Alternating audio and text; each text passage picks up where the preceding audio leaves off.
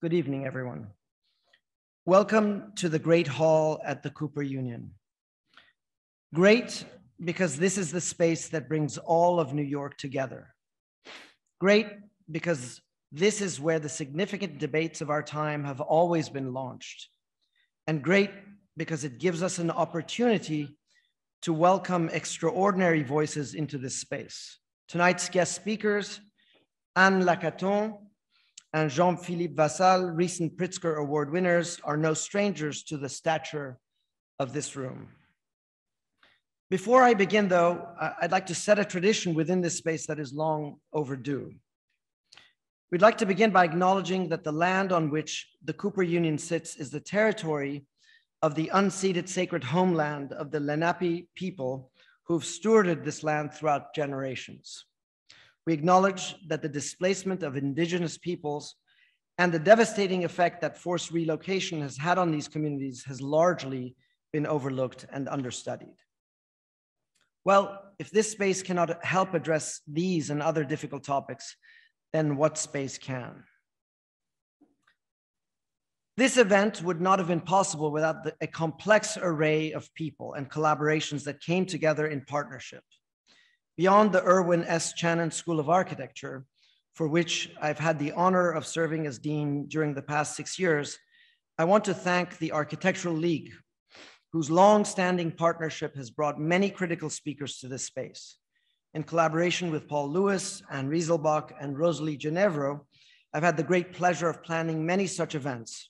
And tonight's event will be capped off by a closing statement by Rosalie herself. This event is also co-sponsored by the AIA New York. Ben Prosky and his many collaborators in the AIA Housing Committee have worked hard to set the wheels in motion for this occasion. This program is also supported in part by public funds from the New York City Department of Cultural Affairs in partnership with the City Council and the New York State Council of the Arts, the support of the Office of the Governor and the New York State Legislature. With this welcoming, I hope to be able to do this on a more regular basis, as was possible in the past. The separation of the last year and a half is a reminder of the simple pleasures of presence, of tactility, and of being there. I would like to think that the ritual of coming together in this space should be something we fight for, something we cherish, and a central part of our pedagogical commitments. Nothing can give me more pleasure than to host our guest speakers tonight. And to help me do that, I'd like to welcome Brian Laughlin, who will make the formal introduction and in turn act as a moderator for the evening. Brian is the Director of Planning and Urban Design at Magnuson Architecture and Planning, co-chair of the AIA New York Housing Committee, APA Housing and Community Development Chair, and Adjunct Assistant Professor of Architecture and Real Estate Development at Columbia's GSAP. And before joining MAP, he worked for over 15 years in public housing. So welcome to the evening, and Brian, it's yours.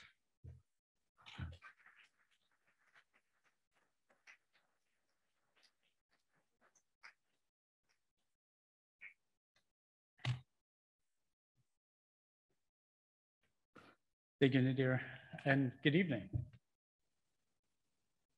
Good evening. Tremendous thank you to Cooper Union for their generosity and hospitality in hosting this event. On behalf of myself and my co-chair, Peter Bafidas, and the entire AIA New York Housing Committee, we'd like to welcome all of you and thank you for joining us here tonight for the annual Rutensky Lecture. We're so fortunate to be here in Cooper Union's Great Hall. Many of you know this already, but I like to think of this as the Wembley Stadium or the Madison Square Garden of architectural lectures and debate. It truly is an honor and a fitting one to be bringing you this year's Rutensky Lecture from this space. I would also like to thank the Architectural League and the Center for Architecture for joining the Cooper Union and co-hosting this event. It's certainly fitting, albeit humbling, that we have these three institutions, true pillars of the architectural community here in New York City, hosting this year's Rutensky Lecture and we're able to bring this year's recipients here to speak with you tonight. We are also joined tonight by members of the Rutensky family, including Sam's son, Alex.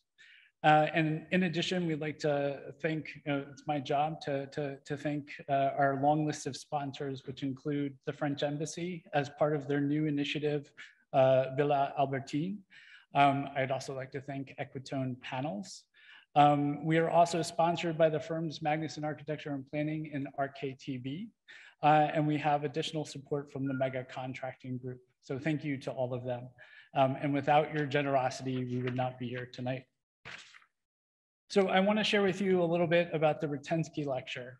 The annual Rutensky Lecture was initiated by Housing Committee members Carmi B. and Ted Lieberman, who are both here with us tonight, in honor of Samuel Rutensky, who was an architect, city planner, public official, and staunch advocate of good public housing.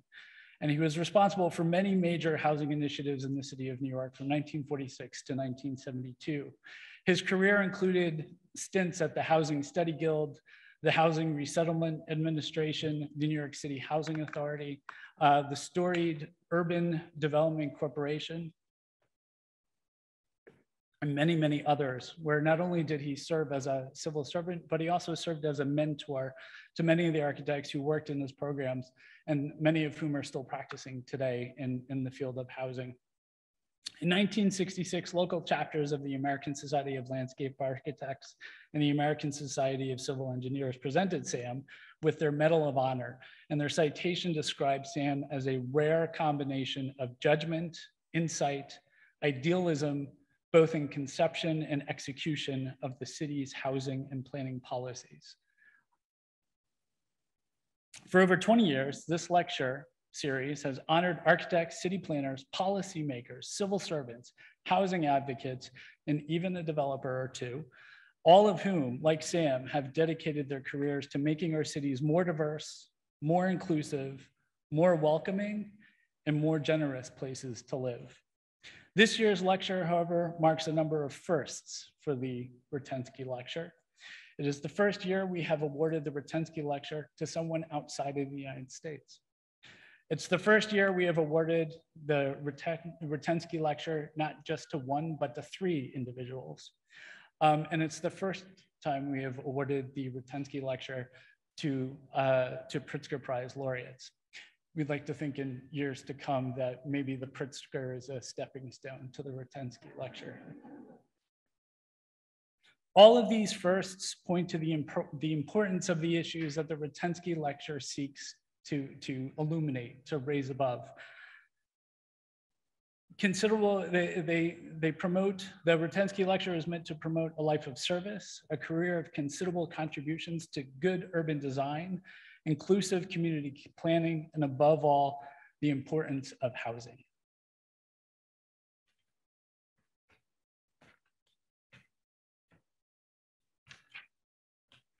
So, I first encountered the work of our guests this evening over 10 years ago while I was working as the chief architect for a small public housing authority here in the United States. Like many people who worked in public housing at the time, I was constantly reminded of an image that many of you probably have seen. And it's an image of the buildings of Pruitt-Igoe being violently demolished in 1973. For those of you who are not familiar, Pruitt-Igoe was an innovative collection of residential towers designed by the Yamasaki and was built in the American city of St. Louis during the 1950s at the height of modernism. And it was meant to stand as a triumph of rational architectural design over the ills of poverty and urban blight. Instead, however, this complex of nearly 3,000 homes was marred by 2 decades of political ignorance, resident distrust, bureaucratic mismanagement, disinvestment, and disrepair. The spectacular implosion of these towers in 1973 came to symbolize the failure of public housing, the failure of the social policies of Johnson's Great Society, and even the failure of modernism. This tyranny, or the tyranny of this image still haunts us. But then when I was working as a chief architect in a small public housing authority, a new image of public housing emerged from France, of all places. It consisted of a dilapidated tower from the 60s, much like ours. It suffered a poor renovation in the 80s, much like ours. But in this new image, the building was not being demolished. It would remain. Its residents were not being displaced. They were allowed to stay home and watch the renovations. Their living spaces were not reduced. They were not right-sized. In fact, they were doubled. The generosity of this new image of housing, public social housing, is profound. It is for this image and all of the brilliant work before it and all of the impact after it that I am honored to present to you this year's recipients of the Rutensky Lecture on Lacaton, Jean-Philippe Vassal and Frédéric Druot.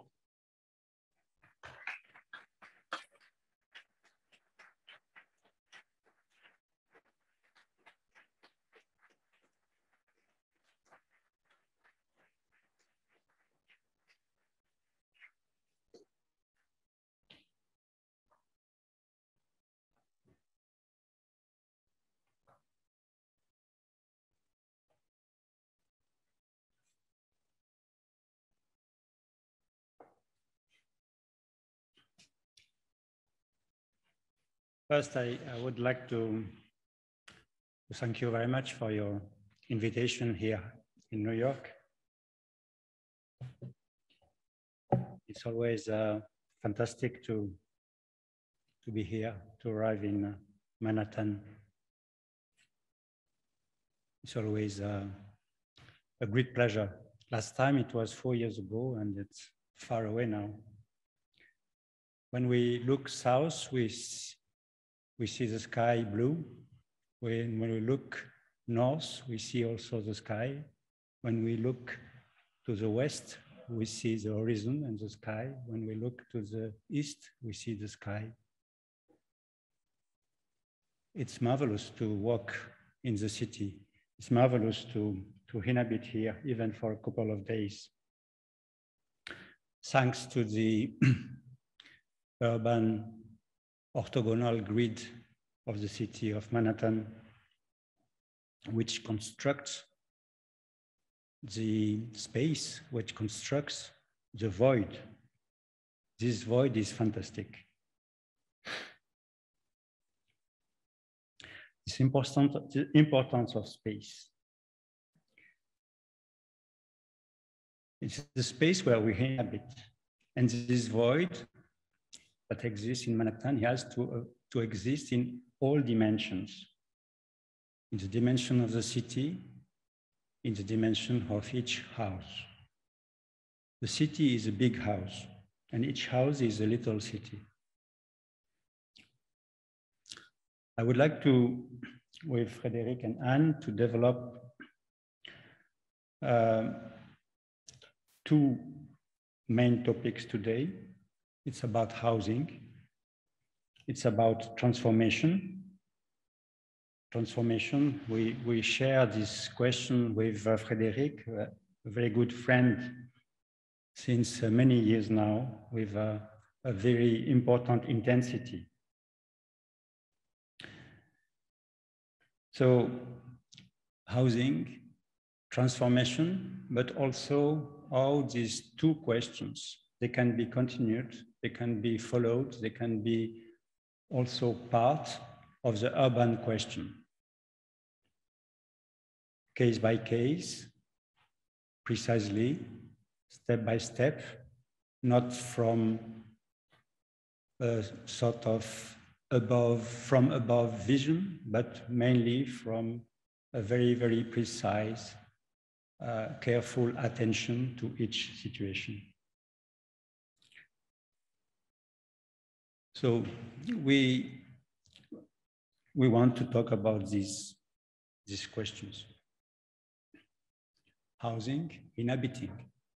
Housing, it's not necessary only between some walls and windows. Housing, it's perhaps more general. It is also to to continue outside the city, inside the city, to be in the space, in the streets, from your house to the streets to the city. We really believe that housing is the most beautiful challenge for contemporary architecture, the most exciting today, the most democratic today. Housing is a unit of urban measurement, not housing in general, but one flat or one house or one villa, which means a continuous attention to its inhabitant, multiplied 10 times, 100 times, 1,000 times, 1 million times, carefully. Inhabiting beyond the functional, it's about freedom, comfort, generosity of space, pleasure and luxury for all, and affordability.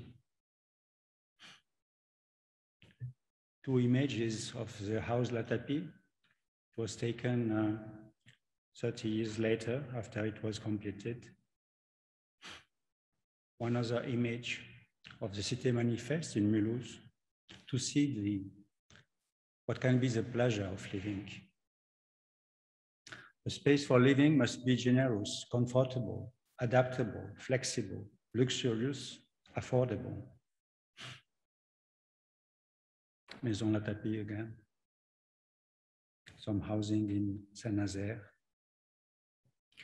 Dwellings must offer freedoms of usage to generate possibilities for evolution, for interpretation, and for appropriation.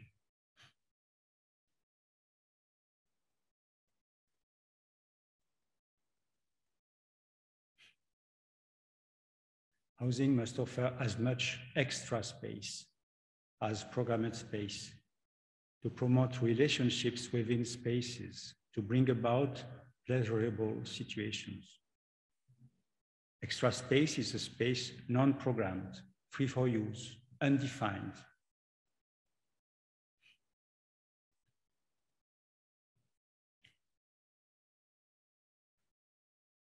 It means build larger, twice more, building double, with the same cost as a standard dwelling, to be affordable for everyone.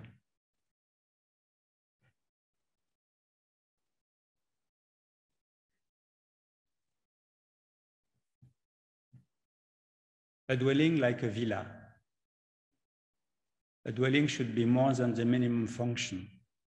It means also extra space, additional facilities, space for freedom, space for usage that nobody knows. Instead of the standard where everything is constrained between doors and windows, we think that it is important to develop additional private spaces like winter gardens, terraces, balconies, unprogrammed spaces, like perhaps 50% minimum of the habitable surface, in addition to the normal flat. It's about fluidity, mobility, freedom, and appropriation. Instead, to be constrained without any mobility inside the flat, it's important to extend the mobility, the freedom of use, to allow appropriation. All rooms have large doors opening to outside, facility of moving by inside or by outside of the house on the same level. It means like a house in the garden that could be repeated 10 times, 20 times on different levels on a collective building. The same facility as a villa. So it means simple systems of construction instead of walls and small windows inside the walls, to think about a beam column constructive system that will allow flexibility and economy. So these bearing walls that constrain the space, that avoid the space to go far away to the landscape, to the views. We can just think with open structure, large span, free facade, only few columns that allow flexibility, adaptability, capacity of evolution. Economical construction, it means that we can build larger but at the same cost, by using less materials to produce more space. It's also about climate, energy saving and uses.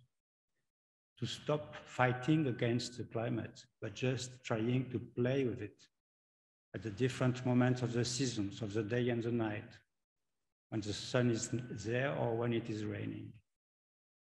Instead of a sort of envelope of insulation all around the house, it is better to develop the idea of a sort of temperate intermediate space, a kind of buffer zone that will work with passive energy systems. And in the same time that will provide a better insulation than the standard insulation, it will create a space where people can find some pleasure to occupy the space in function of the seasons, in function of their character, in function of their mood, in function if it is day or night, sunny or rainy.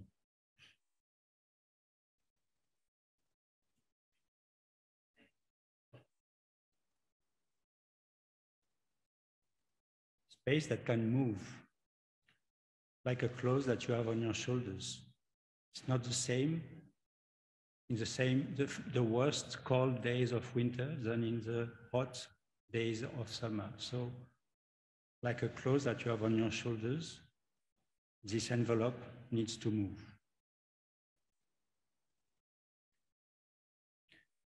One of the last projects we have done in Rixheim in the east of France, northeast of France, 18 dwellings for senior population, working on the same principle with collective spaces.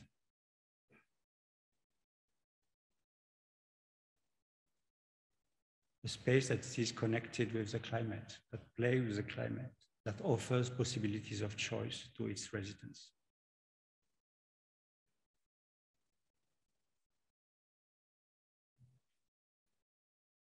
Or a higher building in Genève, where we have, with the same principle, developed 100 dwellings on top of 5 levels of offices that also try to develop this possibility to let the space escape to the views and to the landscape.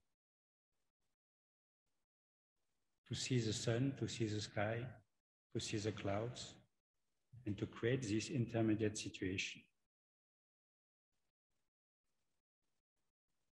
This is a space that we dream to bring in any situation. It can be by a new project, or it could be by transformation. And I leave Anne continuing.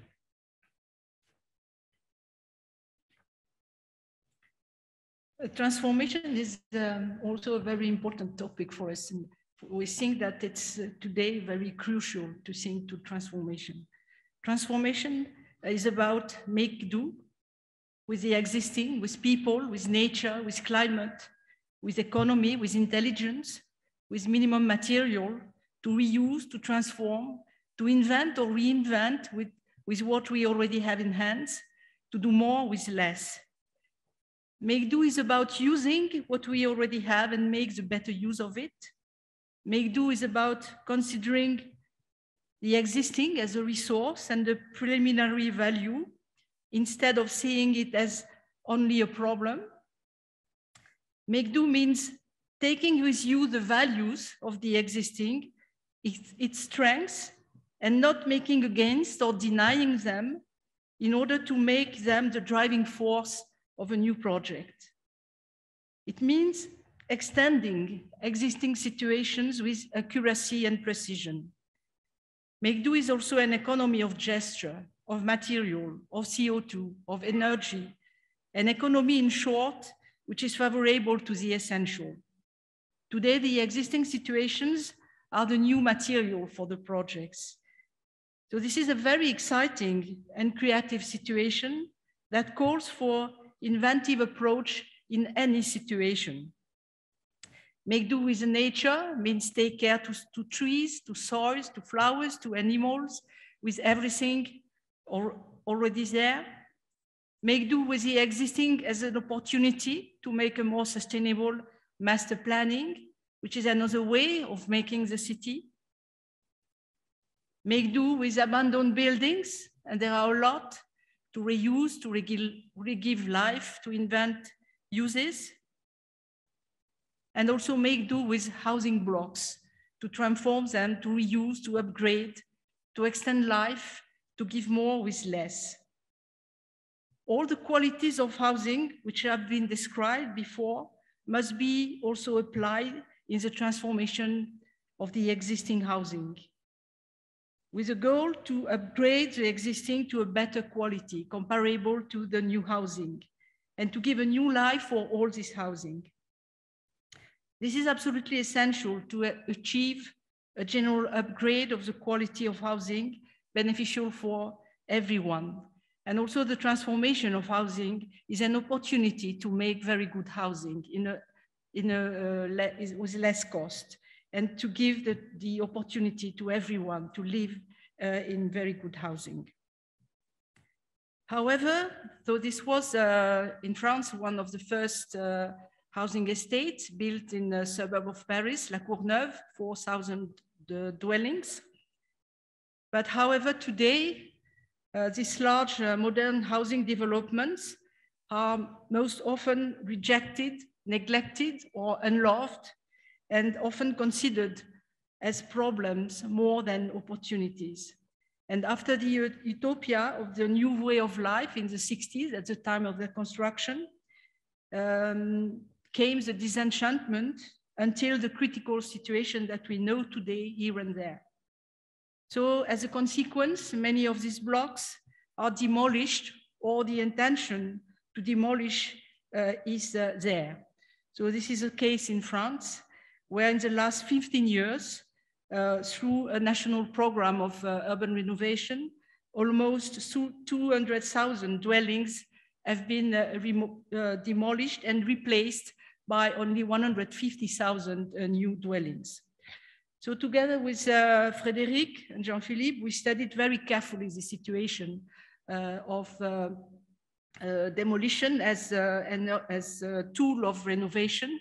When it was when this program was launched in France, it means around 2000. So it's already 20 years that we work on that situation. And for us, it was really shocking to see all these buildings demolished, which are not at the end of their life. And we decided to study very carefully this. So when we knew very fast regarding this situation that the demolition and reconstruction of standard housing, what is spent to do it is 165,000 euros per dwelling, while in the situation that we studied of transformation instead of demolition, we arrive in almost all cases to 55,000 euros per dwelling, which means 1/3. So which means that for one apartment demolished, we can renovate in an extremely good way 3 apartments.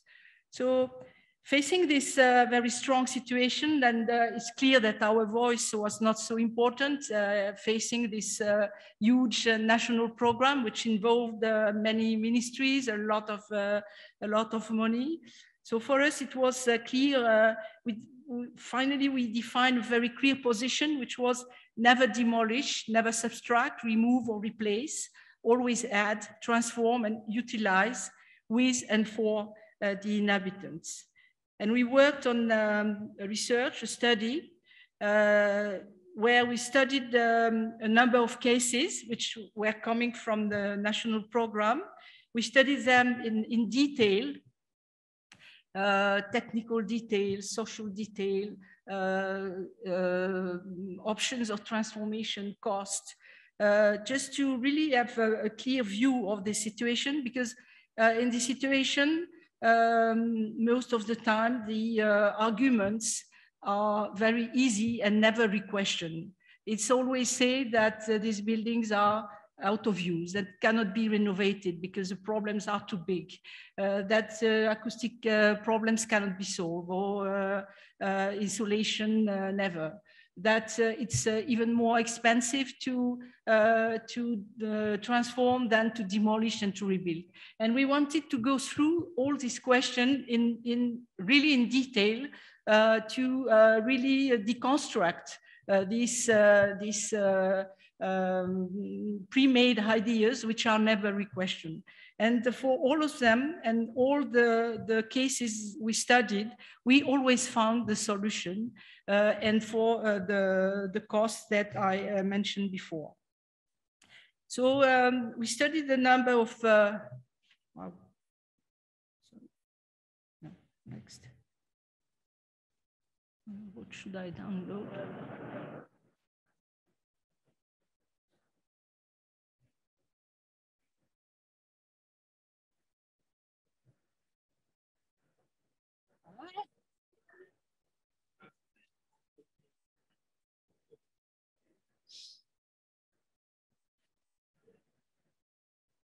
Ah, thank you.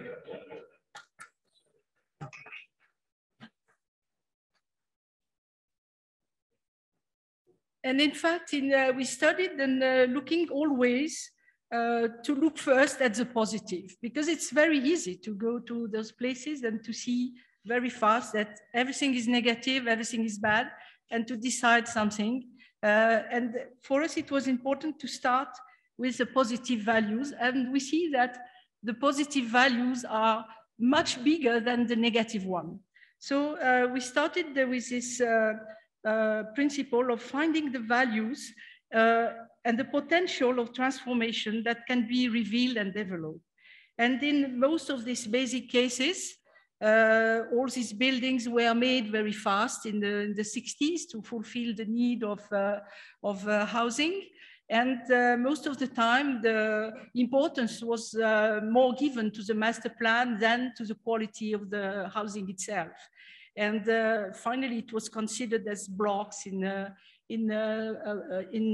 master planning, while finally inside, it's many, many individual situations of living.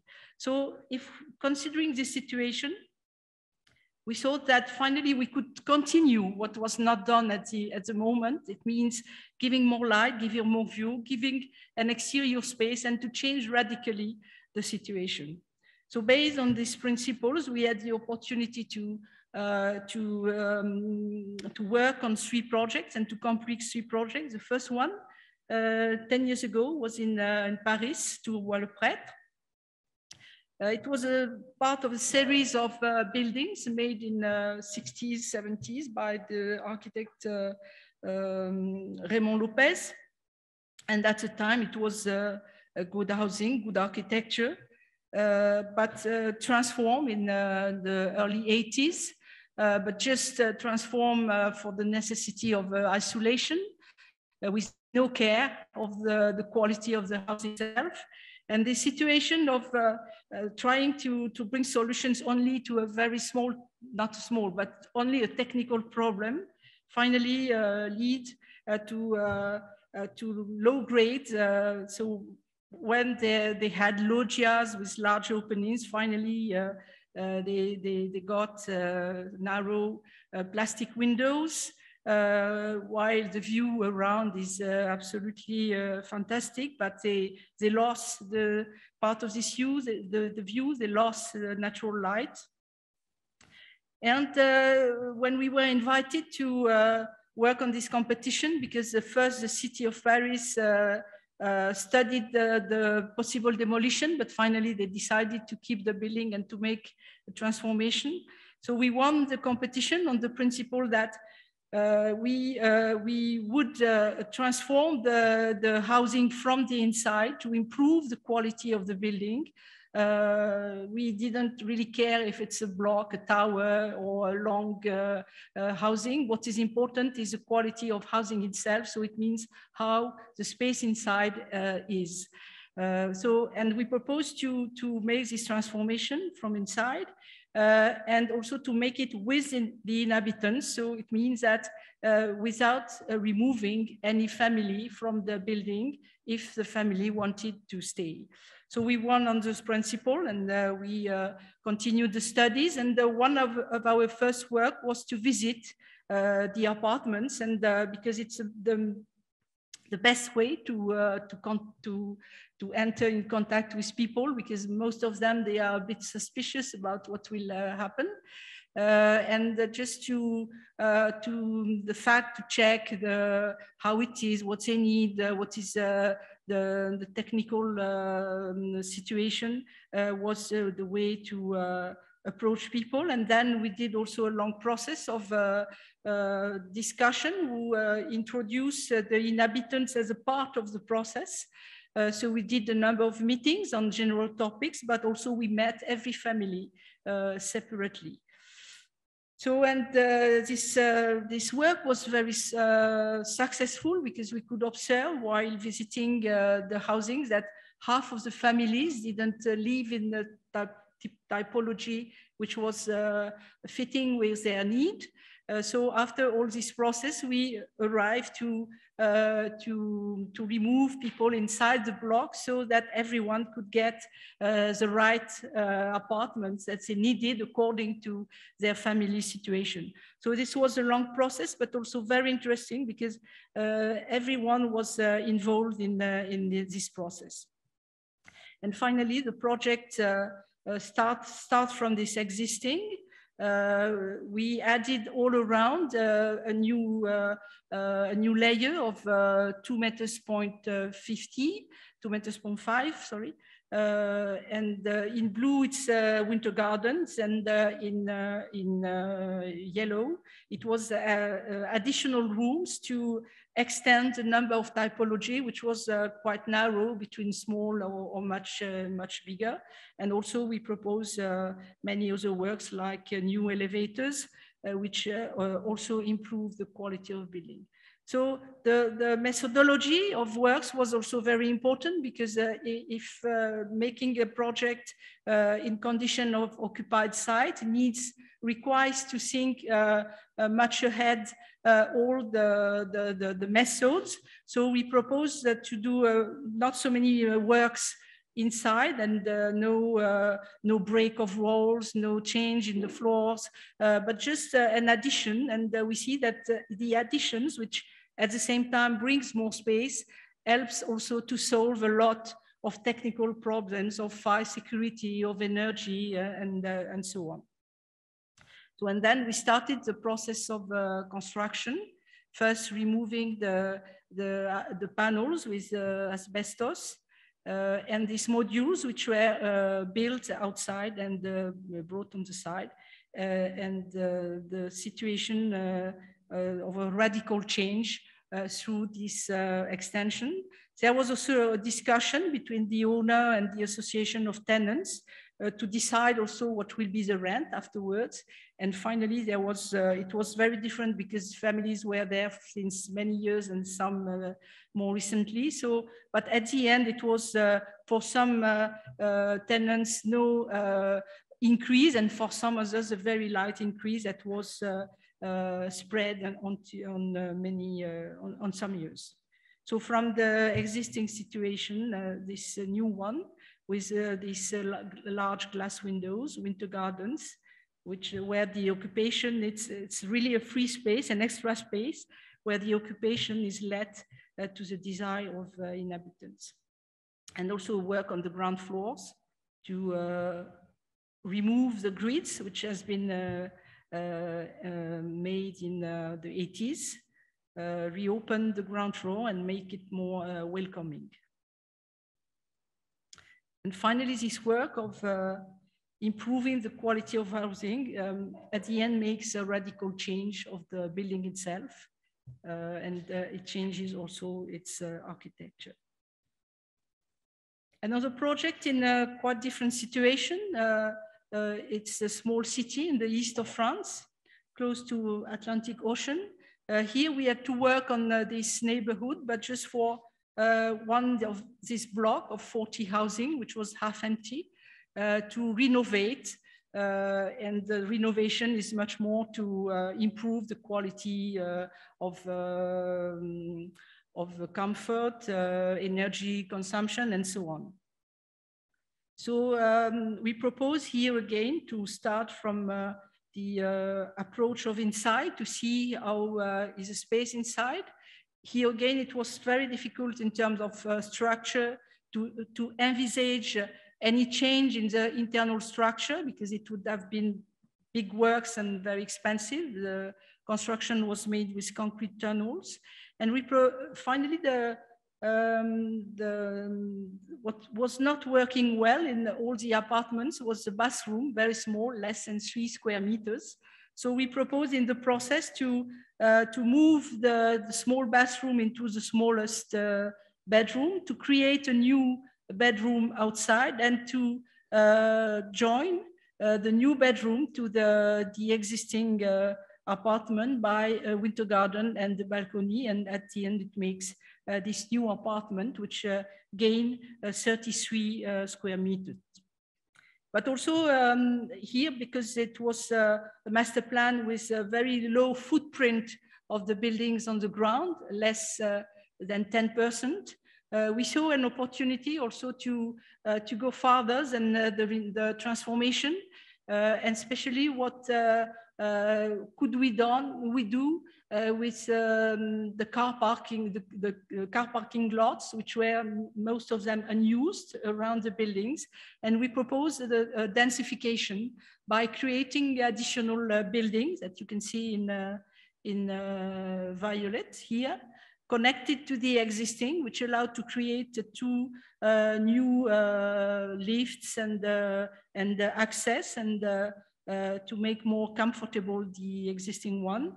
And also to this opportunity to use in the best way a ground which is already belonged by the owner, so no extra cost to buy land, and to also densify the situation, which was really possible there without losing any green space and without damaging the quality of the existing housing. And then the process of construction with dry construction started.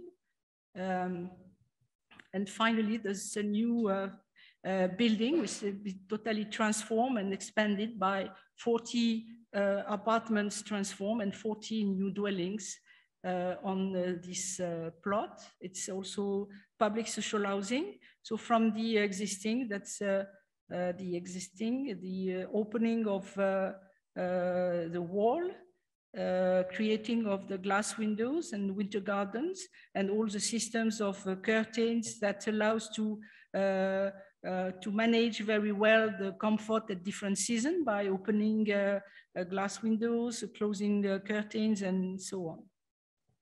And the new housing, which also follows the same values of the quality of housing.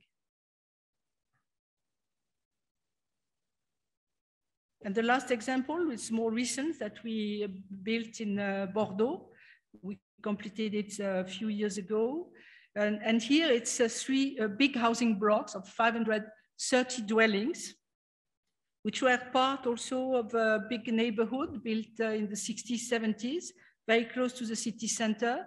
But today the situation is quite good, because the proximity of the city center makes it very well deserved by transport, by equipment, and so on. And the 3 blocks we had to work with are these 3 ones. So in the city, it's quite prominent, because Bordeaux is very small, a very low stone city, and these blocks. So at the time, it's clear they were totally full up, but it was not they were not the most desired places to live in the city, but it was quite low rents and a good place to be. So again, a very different situation, but the same attitude, not staying outside to look at these blocks and probably find them a bit ugly, but very fast to go inside. And inside again, it's 530 individual situation, all of them with people which has given a lot of care, a lot of richness, and the richness is inside, the beauty is inside. And also always very touching to see that all these apartments are like little museums, we were very surprised to see how people are able to make collection of everything, and all this mix inside, and that was a very interesting situation. And when you finish the visit, you know that you have to take care about this, because the people are really attached to their interior space, and that we have to do the works very carefully. So here again, we propose to improve the quality of the housing, the space of housing, but also all the upgrade in technical upgrades. And we propose to make it as well here in occupied side. It means that 530 or 420 something families stayed in their apartment without a move during the construction works. So the principle here again is to make an extension in front. Here it's 4 meters on one side, because the blocks are quite long and most of the apartments have 2 orientations. It was also the opportunity to open to transform all windows in indoors, to open here the light wall on the living room, to make this, to create this mobility that we could see on the sketch before, which for us it's a very important quality, like in a house, to have the possibility to turn around and to have different ways of moving in the house.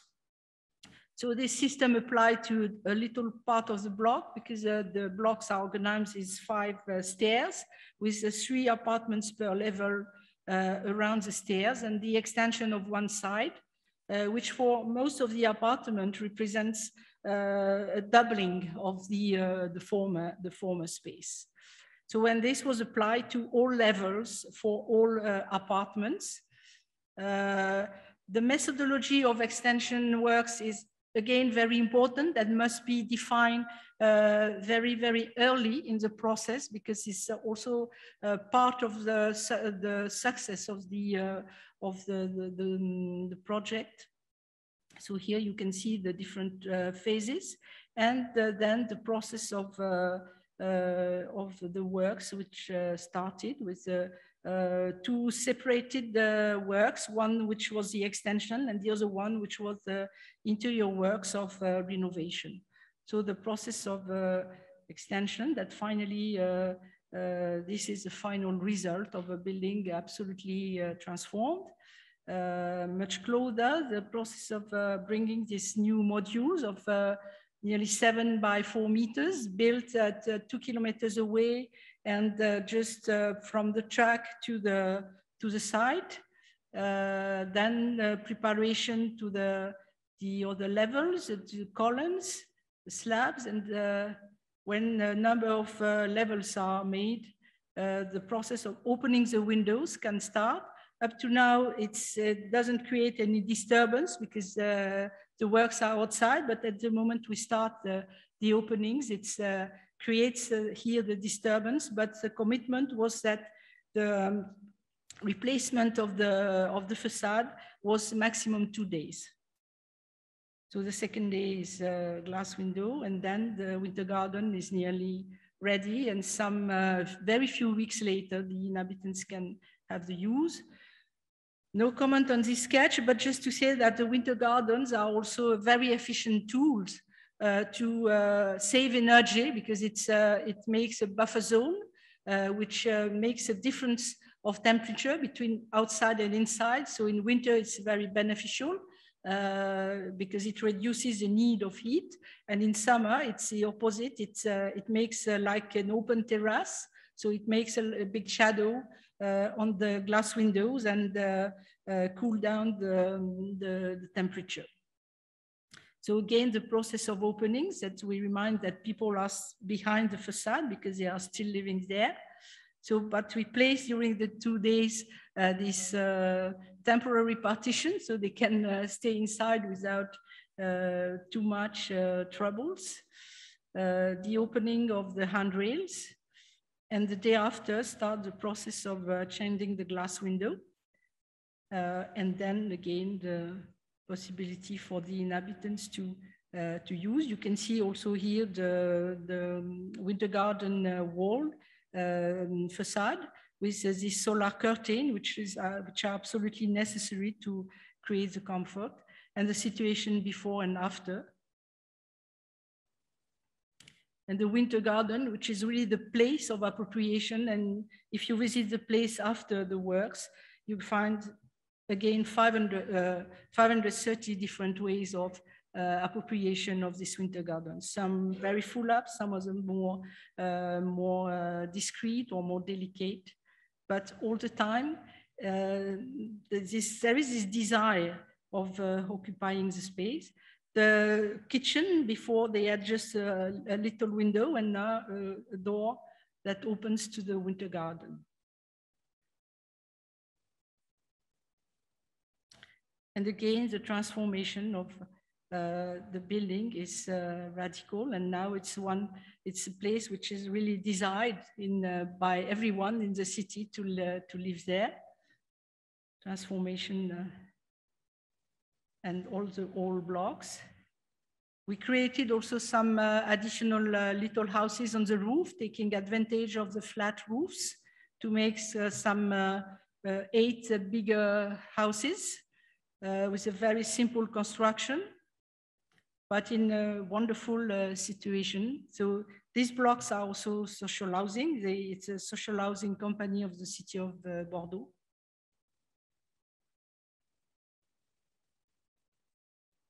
And just a few numbers to see the benefit of those situations.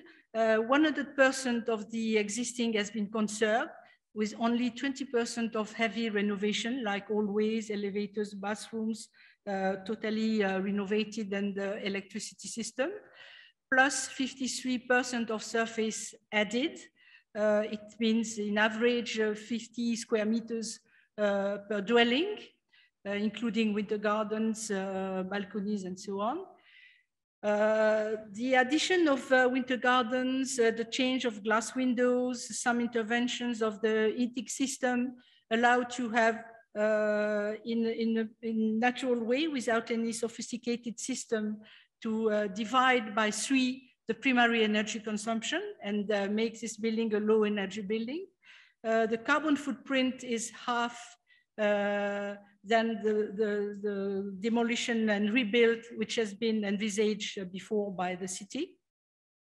100% of the building has been occupied during the construction works, no move of inhabitants, and no increase of the rent plus charges, which remains at the same cost after the transformation.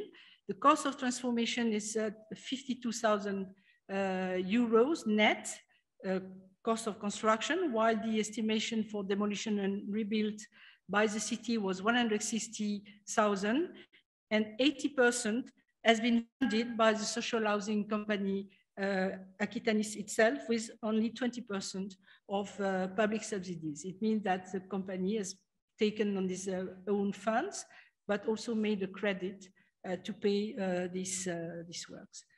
So now we will show how this work on transformation, starting from buildings, has also impact on the city, and then we can continue this work of working from inside to transform at the scale of the city, and Frédéric will take the floor.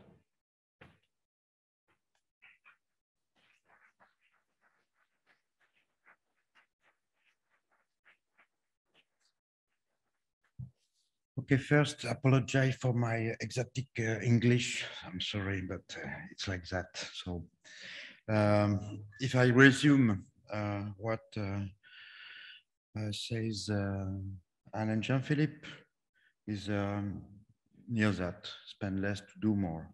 It's just an attitude. So never demolish, for sure, because we could have the benefit of that. Save the cost of working, because we can have less economy, very strong opportunity to spend less. Save the energy. we speak about energy or gray energy, global energy between demolition and rebuild or transformation, near 74% less.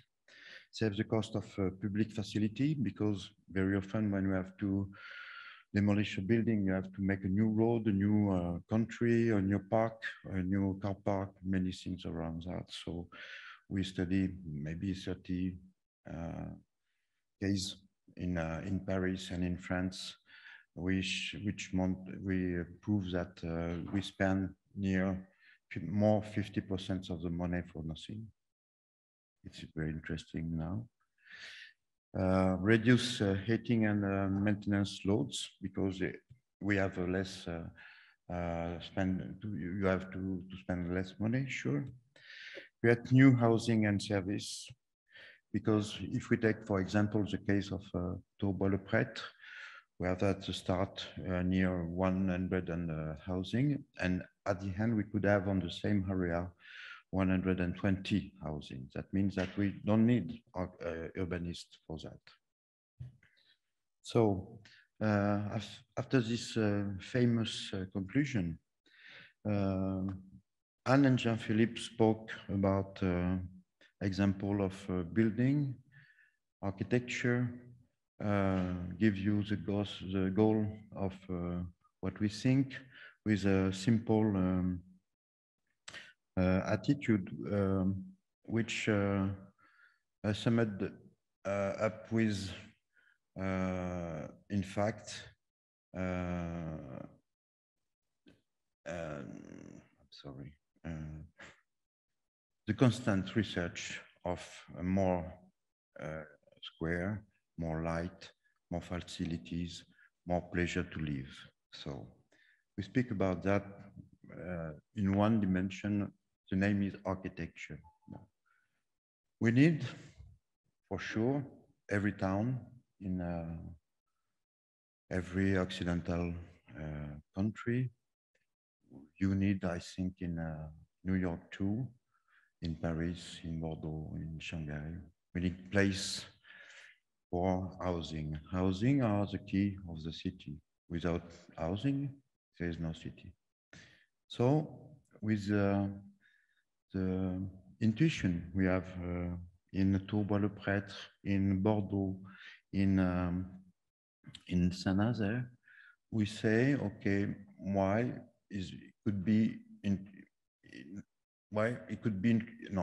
interesting to have a research about not the simple building, but consider all the city, case by case, in the same with the same attitude we have for an apartment or a building.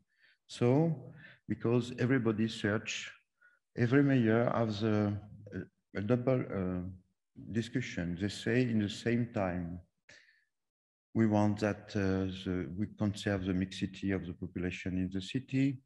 We want to have the possibility to give low rent to every people in the city, but in the same time, they don't work like that.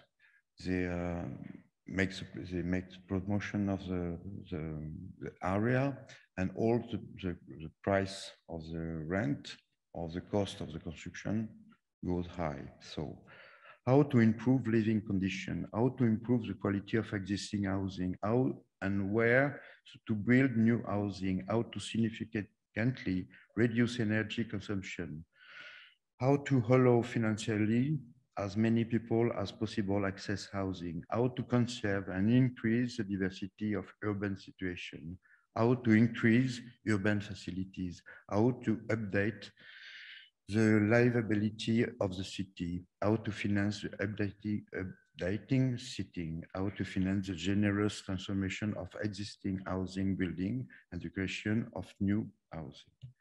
So we take the example of Bois le Prêtre. I explained you before.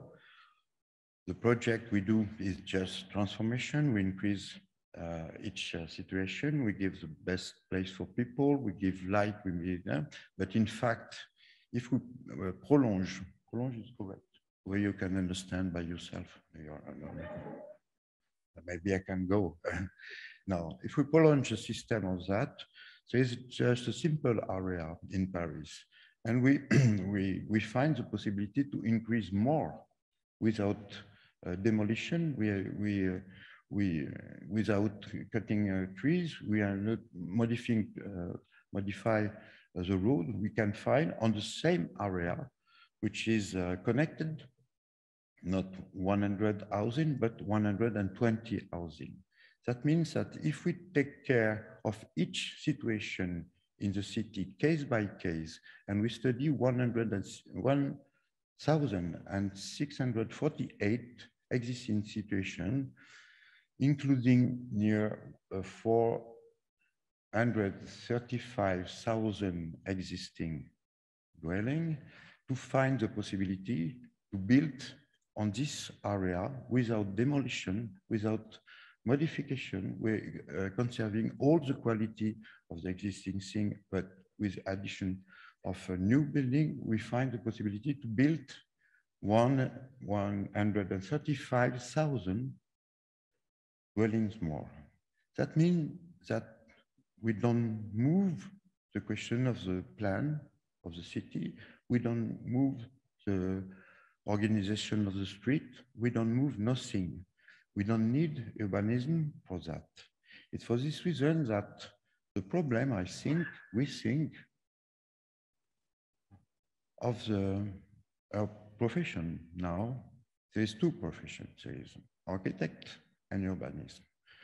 Architects who work with the foot on the floor, urbanists who work from the moon, design something, and say to the architect, okay, you can put 41 housing here, 42 here, 100 here. And so if we mixed architecture and urbanism, for example, archibanism, urbatecture, you have the choice, it's your problem. And if you take care very precisely, we speak a lot of precision.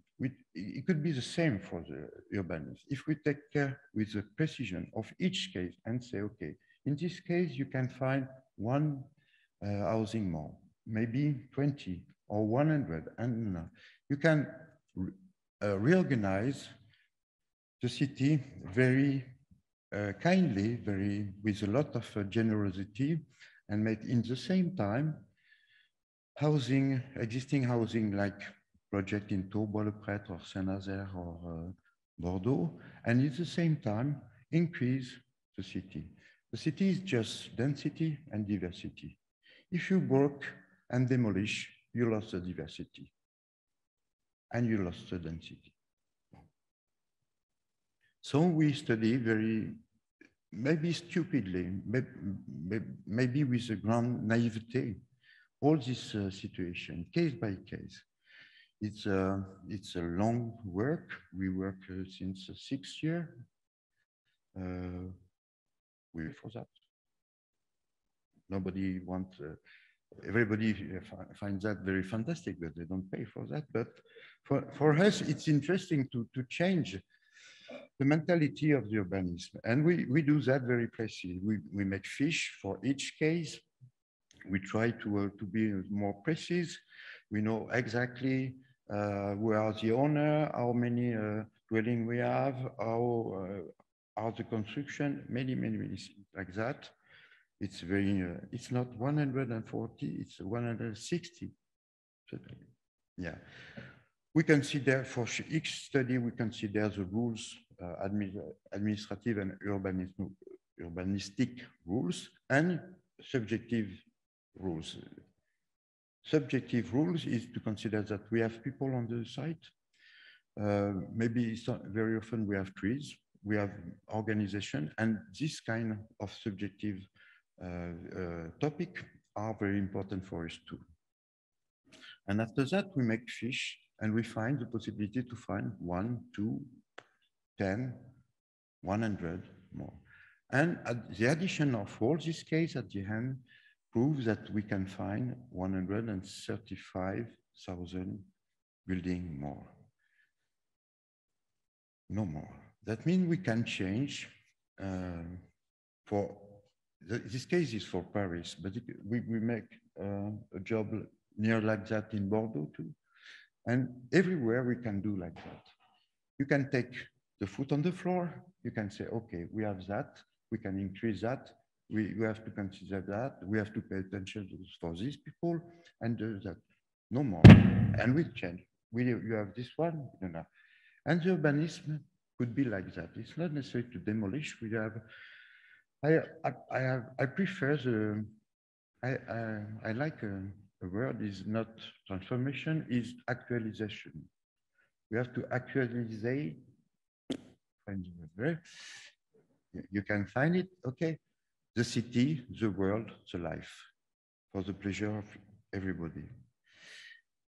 Every dwelling, every building can be transformed. Every dwelling, every building, every plot can be increased.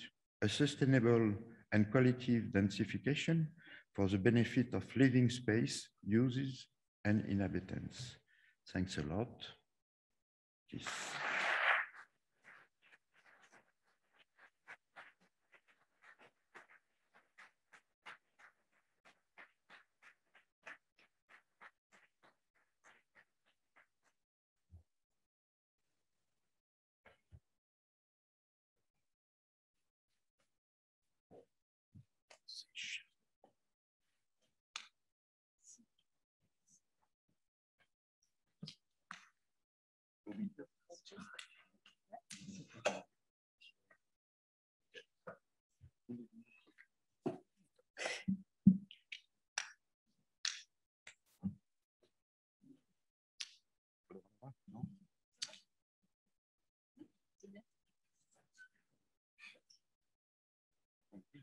So we have a few minutes to talk about the amazing work that you just shared with us, and we'll open up the questions to the floor before wrapping up for the evening. But I have to start off by saying that with each project that you showed, it was very hard for me not to start clapping for every single one, especially the way in which you showed the before and after pictures and the incredible transformation that happened with each one of these buildings, each one of these communities, and for each one of these individuals. It's quite remarkable. One of the questions that comes up for me, and I think Frédéric, you finished up on this issue quite nicely, is the question of scale. And you talk about the scale of the dwelling, the scale of the building, the scale of the community, and even the city. Does the idea of dwelling, the idea of housing change for you as the scale changes, or is it the same all the way through? I think it's the same. As we say, it's what is important. It is to consider each flat, each family, each inhabitant, and then to consider it 10 times if it is a small building, 100 times, but with the same precision for one that we complete for all of them. So the scale is not so important. It is, if we go inside, we lose this idea of scale. If we go in each flat, we lose the idea of scale, because precisely we are in the scale, in the dimension of the family, of the inside of the space, and we see all the energy, the pleasure that this family has taken to improve its inside space. And if we see that, we cannot say this can be one house or it could be a building of 500 flats. This quality, you will find it in any case. So starting from this richness that very often nobody wants to see, we can go further. And it is incredible to see the pleasure of the inhabitants already when they live in the space, but also as soon as this space is improved, extended, immediately you have also new relationships between the neighbors that happen. So I think it's a very precise, delicate work to do, very precisely. This dimension of the building for us doesn't really happen. If we consider that a city or any big scale is an addition of fragments of pieces of life or working, or this is the same people from the flat to the street, to the shop, to the park, to the museum.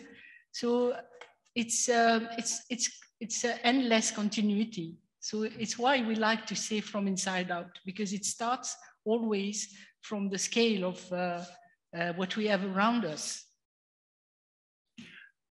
One of the things that was very notable, especially in Bois le Prêtre, the original design by the architect Lopez, there are loggia, there are ribbon windows, it's very horizontal. But then when the building was renovated, it felt like the building got closed. The windows were made smaller. The people who lived there were pulled back. And it felt in your change or transformation. I don't feel like we can use renovation or reuse or adaptive or restoration. It really is a transformation. In your transformation, to my eye, it felt like part of that process was bringing the residents back forward. So you were re-engaging them with the city so they could see the city again and the city could see them again. Is that notion of visibility part of that process for you, that transformation?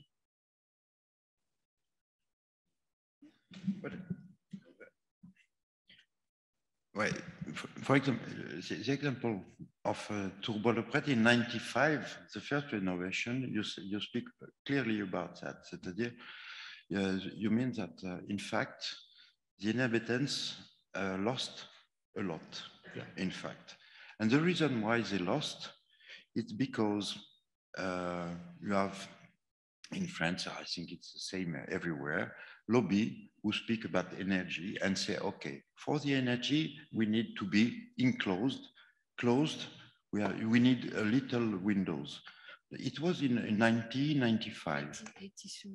Or 80, between 80 and 90. But it is the same now. About the question of energy, it's the same. Yeah. In France, we say, okay, for the energy, we need a lot of insulation. We need we don't speak about people. We don't speak about how to live. We don't speak about housing. We speak about energy. And for sure, if you say we need just energy and it's cold, you do that like that, but it's not an answer to live. So it's a reason. And what is very fantastic with these two guys is we find the answer of that, but I never live in 20 centimeters of insulation, maybe some like that, I don't know, but it's more interesting to live in 2 or 3 meters large of balcony and winter garden. And we give the same answer, but with different preconization of the lobby of the construction and that's all. And it's evident we need to have to go outside to give more fluidity, to live, just to live. It's simple. It's a very simple idea, but very efficient. It is this idea of villa. Villa, we know a villa, for example, very often we take the example of the case study houses as a social program for housing, as a reference. And today it is interesting to consider this villa not only outside the city in the countryside, but also inside the city on plenty of levels, but with the same quality. A villa, it means that you have the freedom to turn around your flat. And this is very important also to develop inside the city. So inside the city, you live at the 8th floor or 10th floor or 15th floor. You can take the corridor, go in your bedroom, go out of your bedroom, go in the winter garden, turn along the facade, come back through the kitchen or the living room. You can keep turning on the system. In the winter garden, you can have some gardening, you can have some seats, so it is this idea that to live, to have a better relations with the climate. And precisely with all these systems, these kind of very simple tools like the panel of a winter garden, a solar curtain, the sliding windows that really make the separations inside, outside, that can slide with another curtain. All of this, the owner, the inhabitant, he can use these tools very, very simply, just in function of its pleasure, its comfort. And by the way, he's producing its own energy savings himself. It is why we really believe that housing, the envelope, it is really like a cloth that you have on your shoulders. Right. It is never the same in the day, in the night, in the winter, or in the summer. But it is the possibility of choice of the inhabitants. Some inhabitants, they want to totally open because the sun is fantastic. Some others, they prefer to filter. Some others, they prefer to be in the dark. So to give all these possibilities of the inhabitants, and then they will choose what they want in function of their mood. It's about the openness and the visibility. For us, it's maximum openness with no principle of frame, but floor to ceiling, because the view is free. And for us, it's also related to an important concept that we have when we are designing projects. It's about escape. Escape means that as far as you see, it's part of your space. So it's also a way to expand your space of living, to expand. So, and for us, it's something nearly obsessionally strong.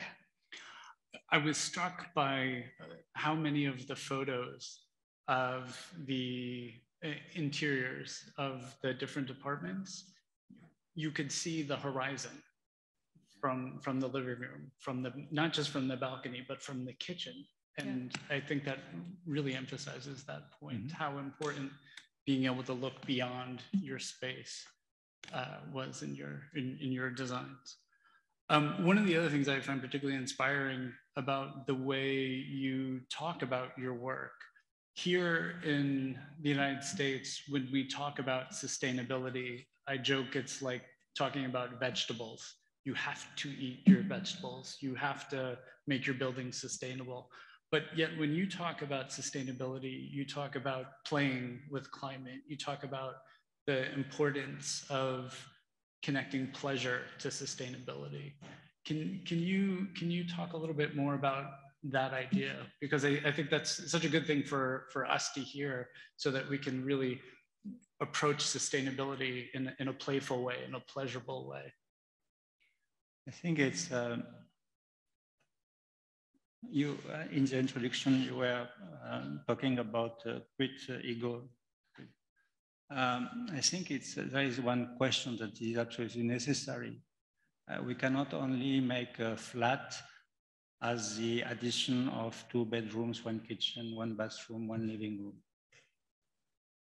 To create a place for inhabiting, you need to give a sort of place of undetermination, a place of places that the architect cannot say, this is a winter garden. No, perhaps it will become a place with a canapé and sofa, or it could become a sort of tropical garden, or it become a place for the cat and the dog that are here.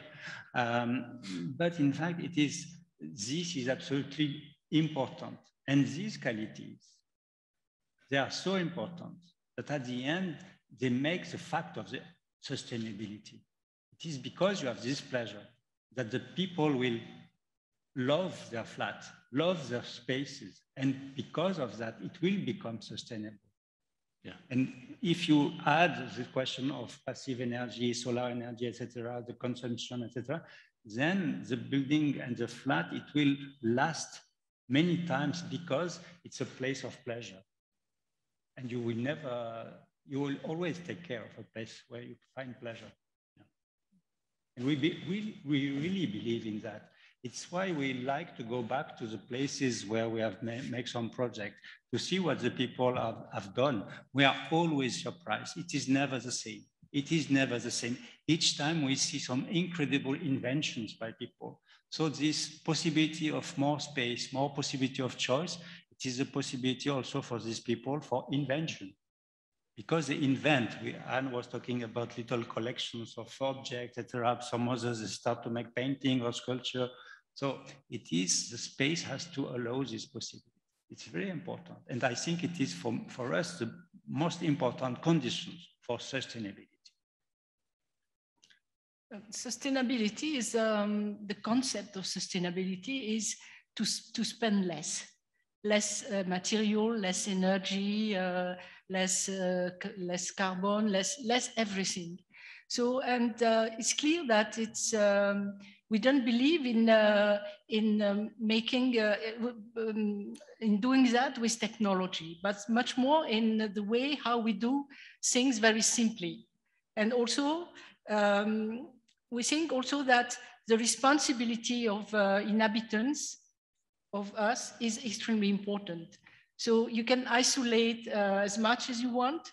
If you open windows, you lose the, so it means that everyone must understand how it works to manage himself or herself also the savings. And it's important for, if you want to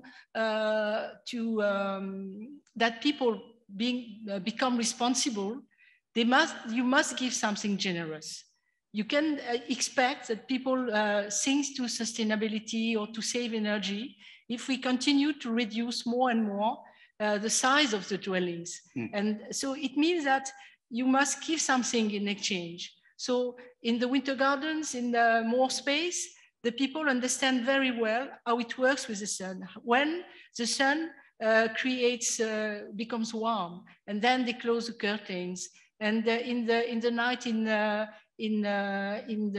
winter, they close everything because they understand that the buffer zone is a kind of insulation. So, but all of this can happen if people are more relaxed with their conditions of living. If they are not compressed in their home, in the family, or if you give this generosity, you can expect more responsibility, and we need this responsibility to achieve a good sustainability. We need to believe in people first, and we give just capacity, and they do that after that. What I think that it's a fantastic statement, and I'd like to go back to one of the comments that you made with regard to ego, and this concept that I put forward before we had a chance to sit here about humility, and there is a sense of humility as an architect, as a designer in your work, in that you're willing to embrace somebody else's building and work on that building, and that your willingness to allow users to program the space, to decide how they want to use the space, which is, I would argue, very uncharacteristic of your typical architect who wants to make their own building, who wants to decide exactly what happens in every square inch. Can you talk a little bit more about that what I would read as humility in the way you approach design? I think fundamentally, architecture is a place for living. So that's why I was talking at the introduction about the void. We are not building matter. We are working and trying to organize some voids in which life takes place. And I think this point is extremely important. So it means that the architecture only exists because of the life. So it's a life that when it comes, that creates the architecture. So we give some capacities, as Frédéric was saying, but then the life of the inhabitant comes, and then the architecture appears. Because architecture is not a sculpture. is architecture. It is something in which we are inside, we live inside, we use it, we invite people. So it's a life that makes the architecture. It could be a housing, or it could be a school, or it could be an university. It is always the same, or it could be an art center. It is because of the life, because of the use, that architecture suddenly happens. The use can change, the inhabitants can change, the life will be different, perhaps some new functions will happen, but each time there is this reaction of the fact of inhabiting. And this reveals architecture for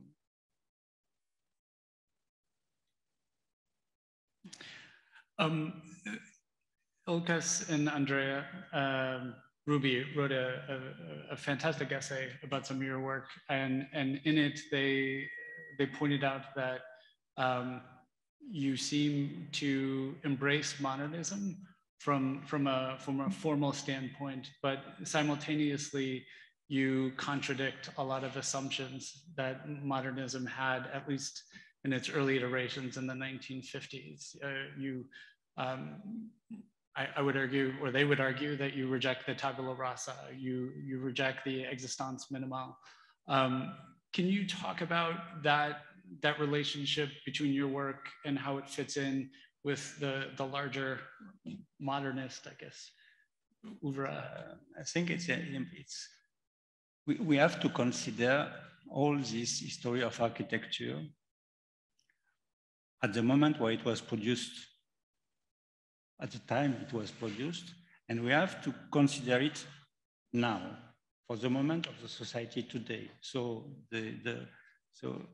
And then we have to be extremely precise. In the modernism, I like, for example, the pilotis that save the ground, and the nature can go under. I like the transparency, I like the plan libre, I like the toit terrace, the roof terrace on which we can go. All these elements are, for me, they are very interesting, and they are very different with the more ancient architecture. So there are very interesting points of the modernism that we really like to develop in our project. But when the modernism comes and makes a sort of tabula rasa, takes away all the parts of the city, I don't understand that, and I prefer to be related with even some project of Fiona Friedman or Archigram that were working on the superposition of the city to the existing city. So we have to be very, very careful with all these points. It is not, we cannot reject definitively something. We have to perhaps to take precisely some points and to reject some others and to establish what today, because also the conditions have totally changed, makes sense. In general, for us, it's we don't like to think to a system should be replaced by another one. So we like, in a way, to have no selection in the history and to take everything, but just take what we think is the best and make with all of that. It's the principle of making do. It doesn't mean that we accept everything, but we accept the history as a whole. And the modernism is our history. It's our contemporary time. So for us, we don't see why it should be killed to replace it by what? By something else? Is it better? Is it worse? So while finally it's so motivating, so inspiring to take things and to analyze, to criticize, to analyze, and to take what is good and to continue with that and to make it own for today. I'd like to go back to your concept of combining the foot on the ground and the head in the moon.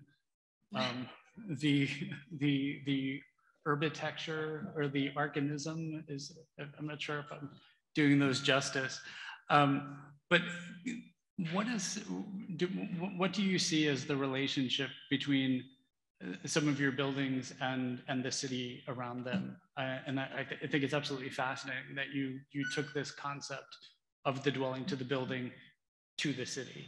But they're also, as many of your images showed, a relationship between the building and the city that's right around it. I think one of the more profound images was the way in which the neighborhood in Bordeaux seems to have been transformed just through those three buildings. Can you talk a little bit about that relationship between your architecture and the city around it? There is, I think, I don't remember exactly what Jean-Philippe is perfect. He speak about the city. Maybe it could be, I don't remember, he can repeat that. The city is a dwelling and a dwelling is a city, or something like a small city, something like that. There is no limit.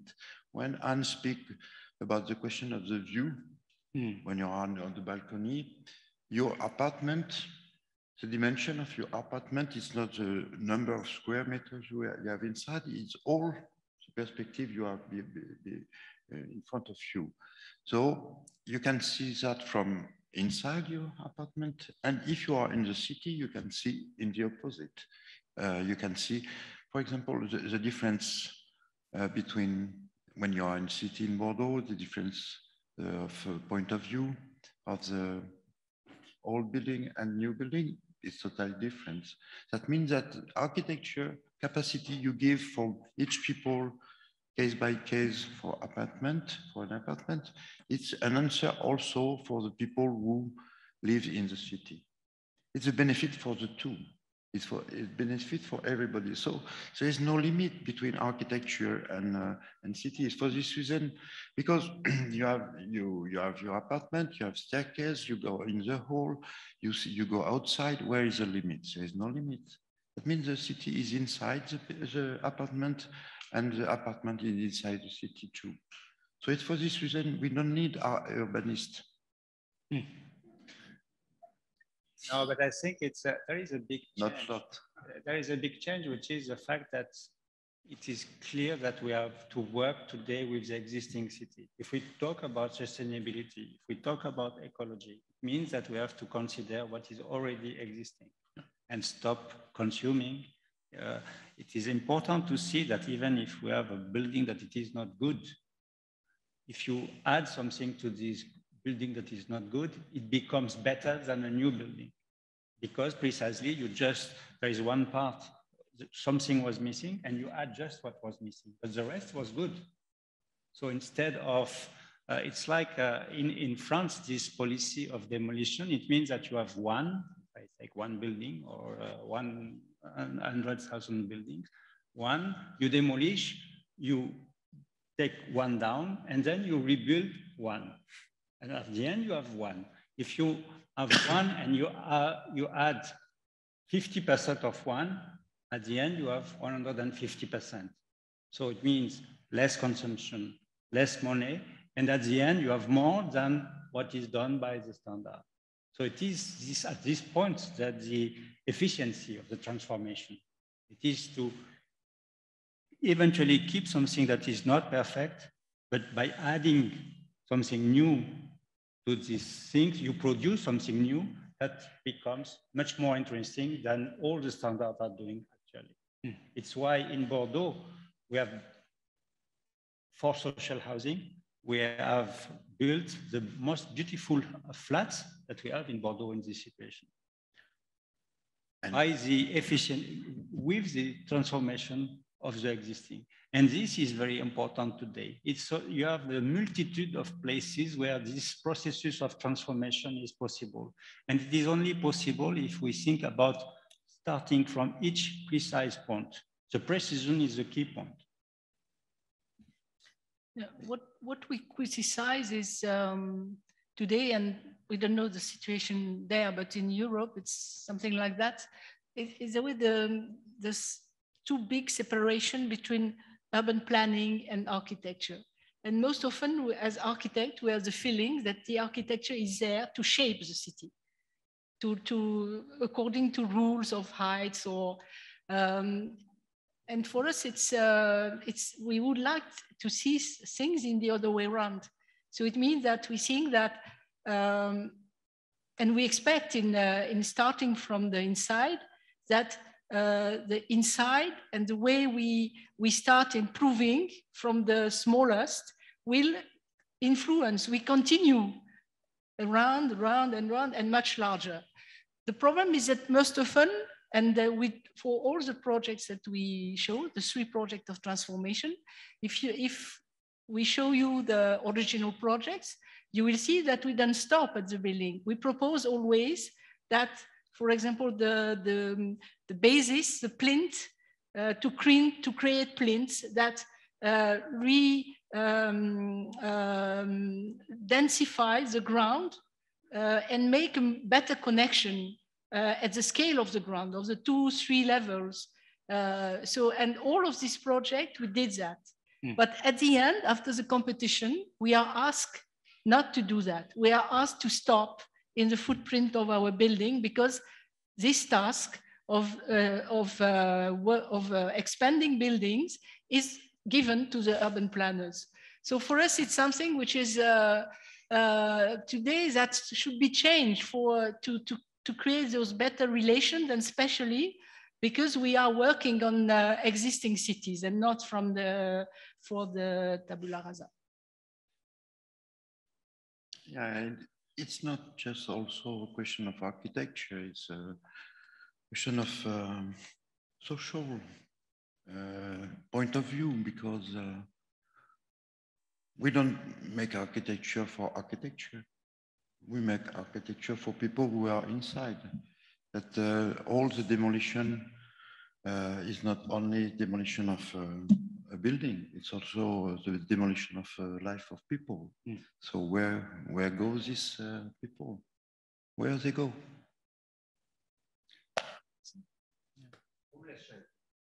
In the moon. Yeah. Yeah. Yeah. The Auslandisch. Yeah, Auslandisch. Yes. It's. I think it's simply about kindness.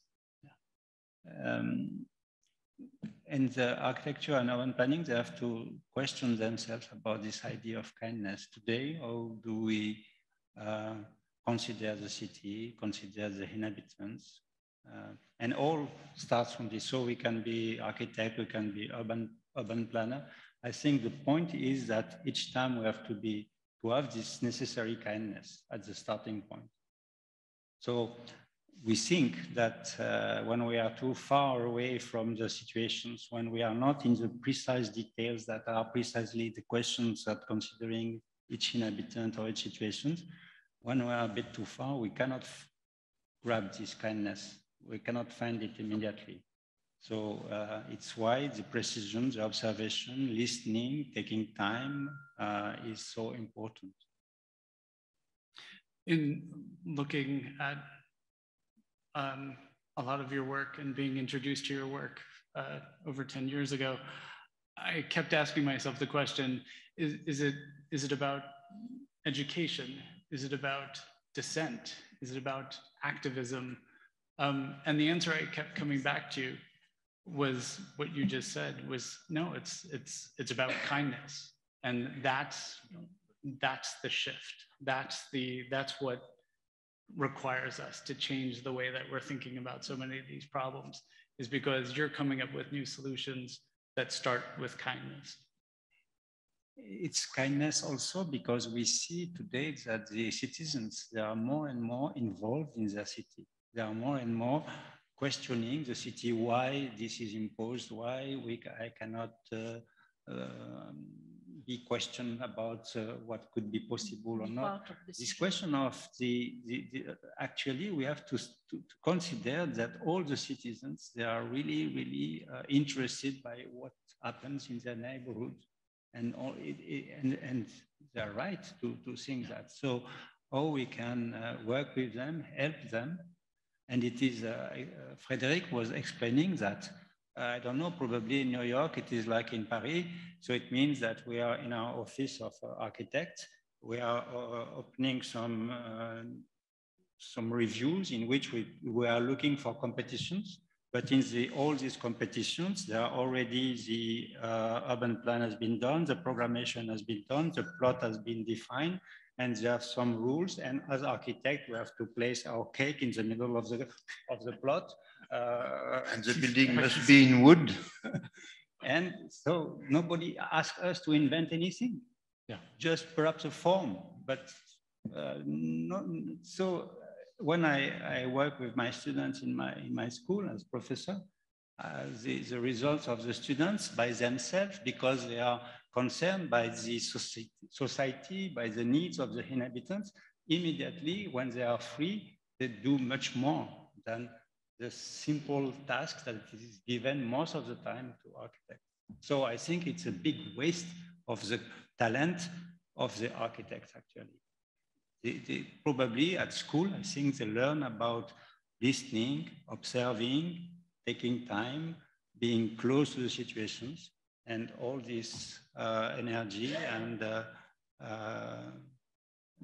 is a waste in the professional life, unfortunately. So we have to change that. Yes, we do. So we're going to open the floor to some questions. I believe we have a microphone here. If folks have a question and they would like to step up to the microphone.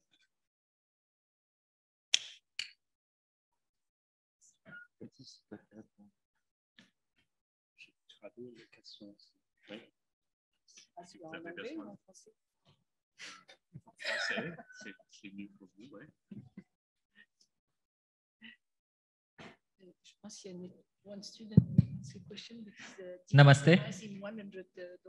It's 20 years of the Sam Ratinsky lecture and talking about housing without people. I probably may have attended 30 years of Architecture League. Again, housing without people, 60 years of United Nations Habitat and housing without people. I'm happy we are here at Cooper Union meaning architecture, art, engineering together. COVID-19 has revealed something amazing, which is housing without people. And this is at the core of, if we are saying build back better, vacancy, whether that's retail, whether that's storefront, whether that's offices, workplaces, and housing. So before COVID, it was twice the buildings housing without people, twice.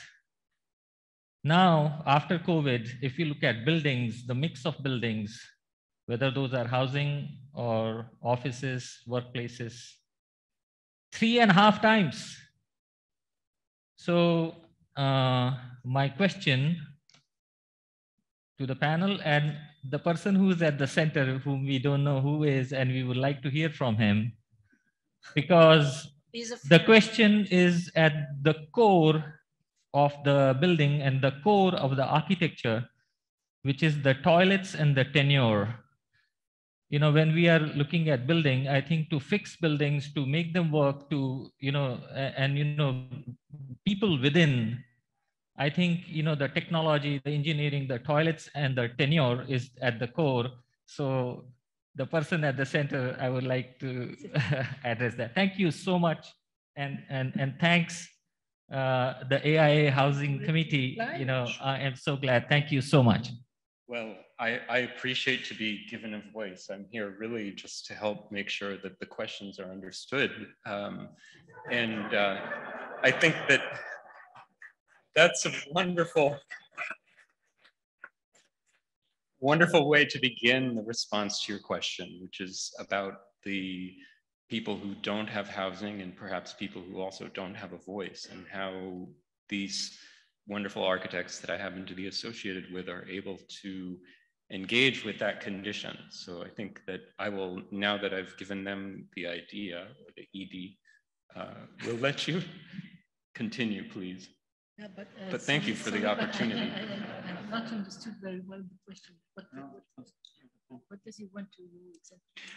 Well, he's talking in general about the question of, I believe the question, and perhaps you can make sure I've understood you correctly, about the large number of housing units that are vacant, that are not currently being used, and that's actually increased as a result of the pandemic.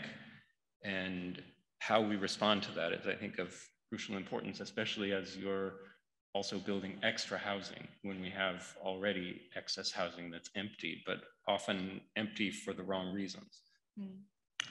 It's clear that I think it's everywhere in the world there is a crisis on the question of housing. We have made some workshops recently in Australia, in Sydney. This is always the same question, always the same municipality asking for affordable housing, but in the same time, never making what is necessary for that. So it is just words and not real action, in fact, in order to consider affordability and the possibility to make good housing and affordable price. The question it is that the crisis of housing in Paris, we have not enough flats, and the quality of this space is very bad, but it's fine because the market goes higher. So it's the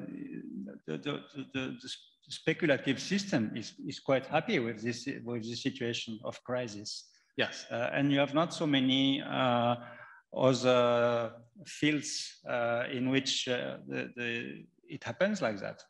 Precisely, if you look at the increase of the rents or increase of the cost by square meter of the flats during these last 20 years, it has considerably increased. And the amount of the budget for housing in the budget of a family has totally increased. So it means that you have actually this problem is extremely complex. And we have really, as architects, tried to think how we can participate, try to change these questions. I think that's the key. Sorry. You know, it's a problem of speculation in the big cities, because for the owners, finally they earn enough just because they belong to the buildings, because the cost is always increasing, and they earn a lot of money without the problems of renting. So it's really a strong political problem, but as architects, of course, we just observe it, but we have, of course, no impact on it. And for sure, it's a big problem because the cities are more and more empty, while there is a so big problem of housing. But it's a problem of speculation, and housing should really be removed of any system of financiarization. That would be the only solution. That's the reason my question was actually for the core of the building, for the core of architecture, and not about the political, or not about this, what's happening between COP15 and Glasgow, that, housing without people or buildings without people situation. My question is, about toilets and tenure, because just like facade, the engineering of the facade and the opening of the buildings, same way the core of the building, you mentioned about elevators, but also the toilets and plumbing, that is something, people, community, a house, interacts very closely and very expensive, very technically challenging. So how do you deal with the core? That's So I think in the interest of time, I think it would be good to allow a few other questions come forward. I think it's the work of an architect to work efficiently on those questions of plumbing, or without taking the best part of the dwelling. A facade is there to bring a light or to bring access to outside. So it's yes, it's a skill of an architect to work efficiently and in a very good way on such issues. Thank you for the wonderful presentation. I think in building densities for residences as sort of this mass housing scheme, you've done an excellent job of providing sufficient light, sufficient air, and basically everything that is common sense, but expanded in such a way that the luxury is no longer a luxury. And my question is, between the scale of units or dwellings and the scale of building. There are also opportunities of sharing spaces, community spaces, that happens outside of the generosity of the units, but inside the building envelope, or slightly outside of it within the territory. You didn't emphasize that in your work, but I know there are some. So I want you to maybe speak about that, because I come from China, a country that is massively in a, it's not necessarily in the housing crisis, the housing markets are sort of bouncing around, but the main question is how we live together, you know. But we believe really that a good situation for individual life is the best condition for the collective life.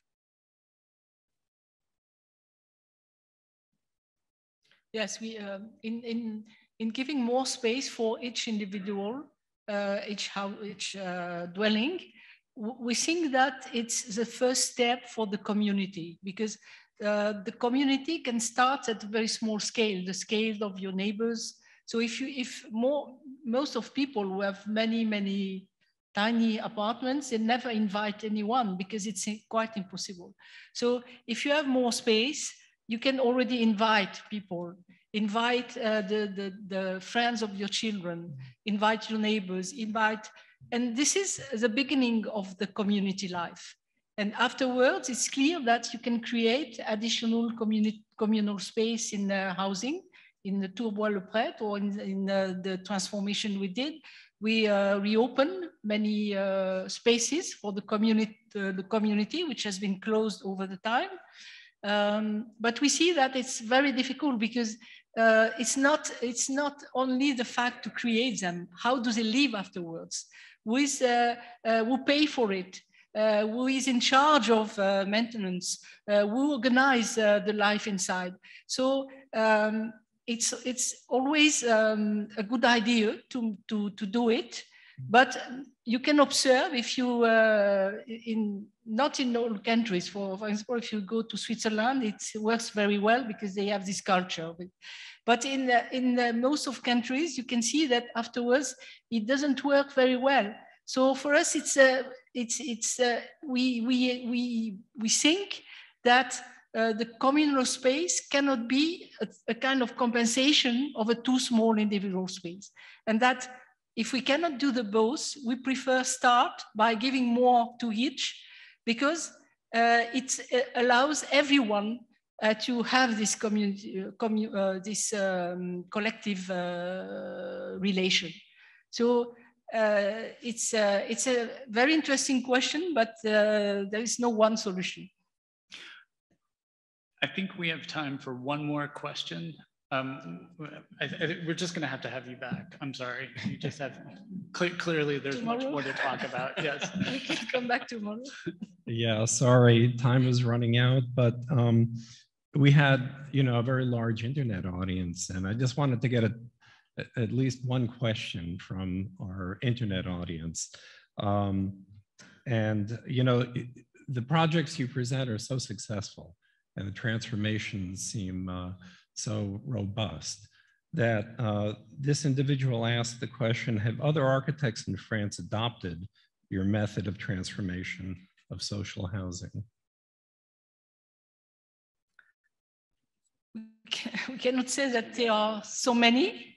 We know that many would like to do it, but they either they don't find the good situation, or they don't struggle enough to achieve it. Because of course, when we present it, it seems to be easy to be, but it's a long process of discussing, of keeping our conviction, or making no compromise. And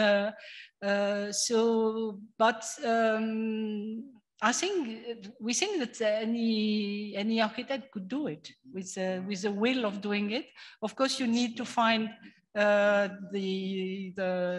client, which also agrees to do the same.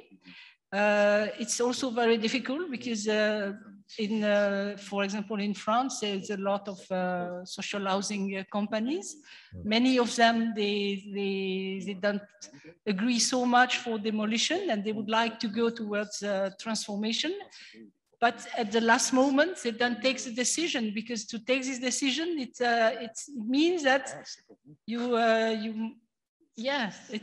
it asks a kind of courage for the not really for us, but for the owners to go towards that. But what we see in probably that today the situation has in a way changed with the ecological urgencies, with also the COVID, which has shown how the housing is extremely important in the life. And probably it will change some minds, and we see also that in the schools where we are teaching, then the young students they have really this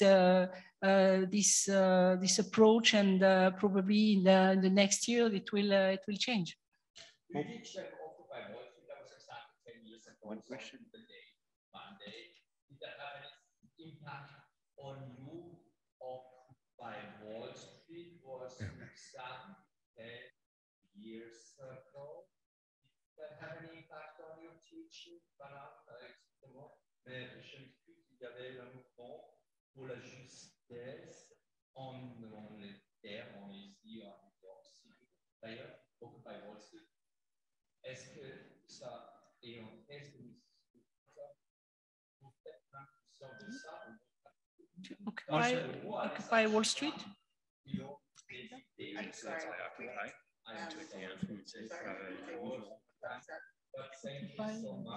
So, okay, so Brian, sorry.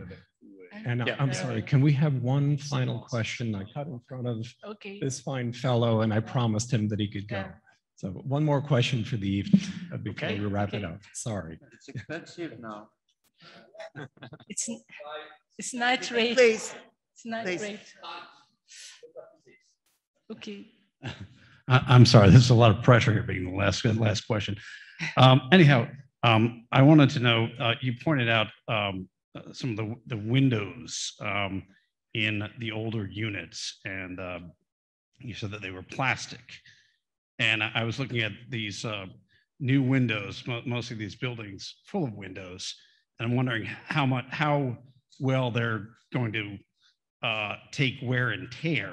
Are they durable? Are these buildings durable? I'm sure Pruitt-Igoe looked very good when it was first completed.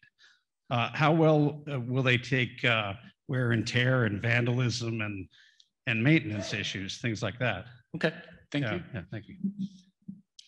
Yes. Thank you.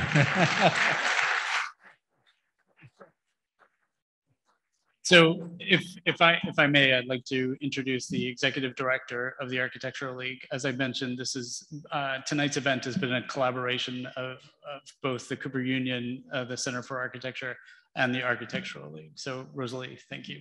Thank you. And Jean-Philippe and Frédéric and Anne, thank you so much for a really fantastic lecture. And thank you, and Brian, for a really stimulating conversation afterwards. In the interest of precision and specificity, which has been a kind of theme through tonight, I want to say a couple of additional thank yous to Brian and to Peter Bafidas, who was taking the questions from the internet, who are the chairs of the AIA Housing Committee, and to Ben Prosky and Joseph Corbin from the AIA, to Nader Tourani, Nora Kawi, and Mauricio Aguirre from Cooper Union, and to Anne Rieselbach and Rafi Lehman from the Architectural League. This has really been a terrific three-way collaboration. The work that Frédéric and Anne and Jean-Philippe have done together is an inspiration and a provocation. Brian used the word humility in one of his questions. And for me, the signal quality of their work is their boldness as analysts and as designers, clear-eyed, careful, precise observers and creators with no sacred cows. And the combination of that fearlessness with deep humility and respect first of all, for the people who inhabit the buildings they create, along with respect for the material, environmental, social, and economic investments that our existing built world represents, and that must weigh heavily in the calculus of our present actions. They are fiduciaries in the very best sense of that word, of the interests of all of us and of the finite resources of the world that we share and depend on. The frugal toughness of their attitude towards the material world is paired with an expansive generosity of their imaginations and the respectful embrace of the capacity of all kinds of people to invent and arrange for themselves the specific conditions of their daily lives. Thank you for showing us the power of these pairings of boldness and humility, of frugality and generosity, and of the radical possibilities for architecture that they create. Thank you so much.